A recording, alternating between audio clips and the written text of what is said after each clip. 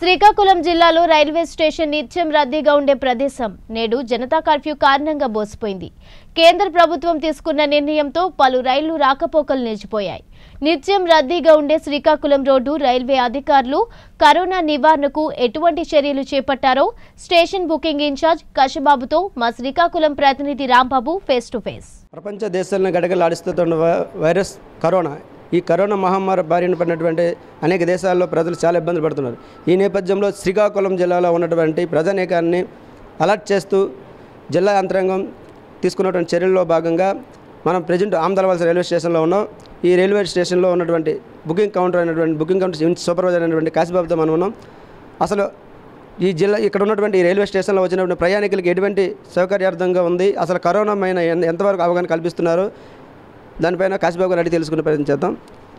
Sir చెప్పండి sir, Srikakulam రోడ్లో ఉన్నటువంటి ప్రయాణికులకు సంబంధించి ఈ వైరస్ అవగాహన చర్యలు ఎలా ఉన్నాయి, అసలు ఇక్కడికి వచ్చినటువంటి అధిక సంఖ్యలో వచ్చినటువంటి ప్రయాణికులను ఏ విధంగా అవగాహన కల్పిస్తున్నారు, అసలు మీకు ఉన్నటువంటి సమాచారం ఎంతవరకు ఉంది, ఈ జనతా కర్ఫ్యూలో భాగంగా ఎంతవరకు ఇది స్వచ్ఛందంగా పాటిస్తున్నారు అనుకుంటున్నారు?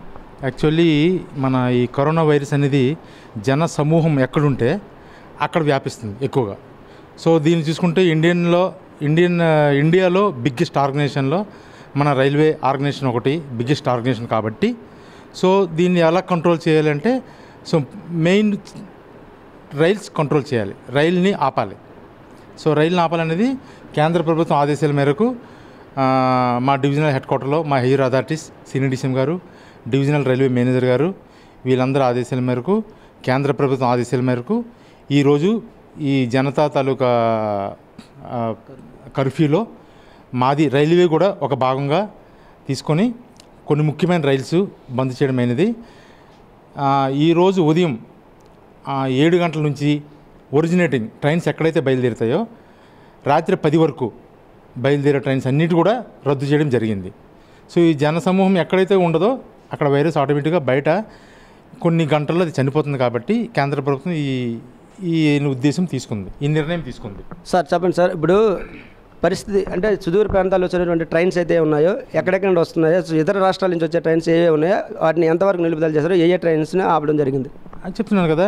ఒరిజినేటింగ్ అంటే ఫర్ ఎగ్జాంపుల్ సికింద్రాబాద్లో కానీ చెన్నైలో కానీ ఇటువైపు మన వైఎస్ శ్రీకాకుళం ఆమదలవలస వెళ్ళే ట్రైన్స్ తెల్లవారు 7 నుంచి రాత్రి 10 గంటల వరకు ఏవైతే బయలుదేరుతాయో అవన్నీ రద్దు చేయడం జరిగింది. అలాగే హౌరా నుంచి ఇటువైపు చెన్నై బయలుదేరే ట్రైన్స్ తెల్లవారి 7 నుంచి రాత్రి 10 వరకు బయలుదేరే ట్రైన్స్ కూడా రద్దు చేయడం జరిగింది. సో ఈ రద్దు చేయడం వల్ల మెయిన్ రీజన్ ఏంటంటే జనసమూహం అనేది కొంత సర్క్యులేషన్ తగ్గిపోతుంది, మూమెంట్ తగ్గిపోతుంది కాబట్టి కొంత మనం కంట్రోల్ చేయొచ్చు. మ్యాక్సిమం నాట్ ఓన్లీ కొంత 90% కూడా మనం కంట్రోల్ చేయొచ్చు. సో దీని ఉద్దేశంగా చేసుకొని మాకు ఈరోజు ఉదయం కూడా ఆర్డర్ నెంబర్ ఇవ్వడం జరిగింది. ఏవైతే ట్రైన్స్ క్యాన్సిల్ అయిపోయాయో వాటి టికెట్లకి డబ్బు మాత్రం ఇమ్మని, కొత్తగా టికెట్లు ఇష్యూ చేయదని కూడా మా హైర్ అథారిటీస్ మాకు ఆర్డర్స్ పాస్ చేశారు. సో దాని ప్రకారం మేము నడుచుకుంటున్నాం కాబట్టి ప్రశాంతంగా జరుగుతుంది. సార్ ఇప్పుడు అంటే విదేశాల నుంచి కూడా మనకు వస్తున్నారు కదా సార్ అంటే ఇప్పుడు ఉన్నటువంటి పరిస్థితుల్లో ఇక్కడ ఈ రోడ్లో ఈ స్టేషన్లో ఏ ట్రైన్స్ ఆగిపోతుంటాయి, వాటిని ఎంతవరకు క్యాన్సిల్ చేశారు అది ఒకసారి మనకి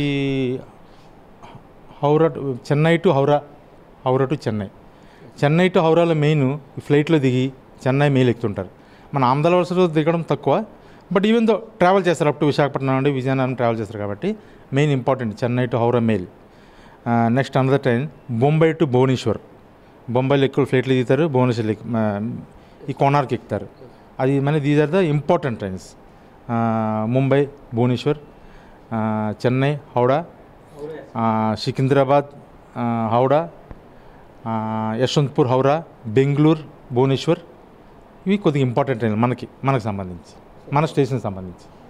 ఓకే సార్, ఇప్పుడు అంటే స్టేషన్లకు సంబంధించి అవేర్నెస్ క్యాంపులు ఏంటంటే అవగాహన కార్యక్రమాలు ఏం చేపట్టారు, ఎటువంటి అవేర్నెస్ ఇక్కడ ఏమైనా అనౌన్స్మెంట్లు ఏమైనా చేయడం అని చెప్పి ఇలాంటివి ఏమైనా ఉన్నాయా మనకు? సో మా రైల్వే ఆల్రెడీ ఒక ఇంచుమించు 15-20 డేస్ నుంచి ఫ్రీక్వెంట్ అనౌన్స్మెంట్ దేని గురించి అంటే ఈ కరోనా వైరస్ గురించి మా రైల్వే ఒక చిప్ కూడా ఇచ్చింది మాకు.